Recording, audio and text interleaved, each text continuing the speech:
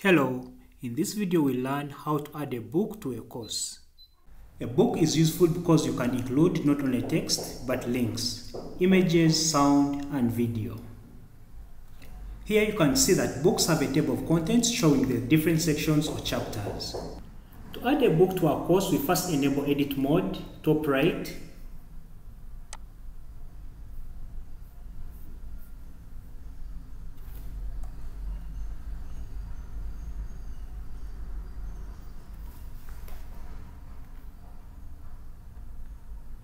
And either click anywhere on the course page between activities or click add an activity resource at the bottom section. This brings up Moodle's activity chooser.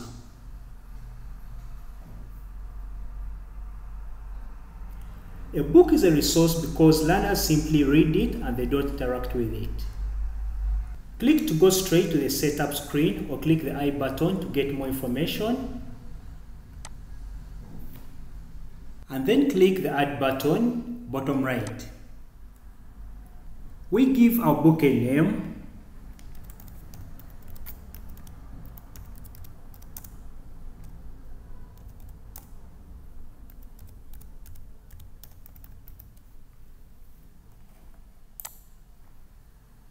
And if needed, a description, and if we want to display the description on the course, we check the box. Note that if you check this box, the description will display at the top of each of the sections or chapters in your book.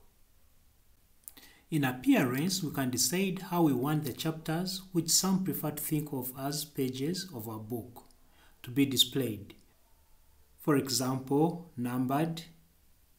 In activity completion, if we want to track that students have accessed the book, do we want them to manually click to confirm they read it? Or do we want it automatically marked? To alert course participants that a book has been added or updated, click Content Change Notification.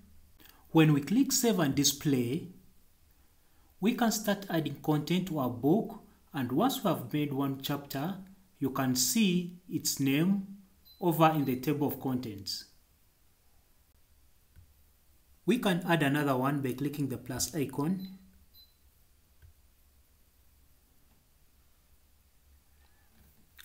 And then when we have saved the second one, you see there's an arrow allowing us to change the order of the chapters.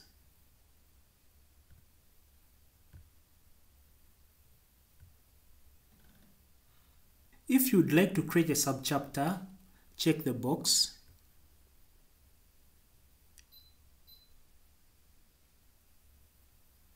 This helps you to arrange your content within the book. The configure icon lets us do some edits. The bin will delete our chapter, and the I will hide it from students. So we can continue with our book by clicking the plus icon again.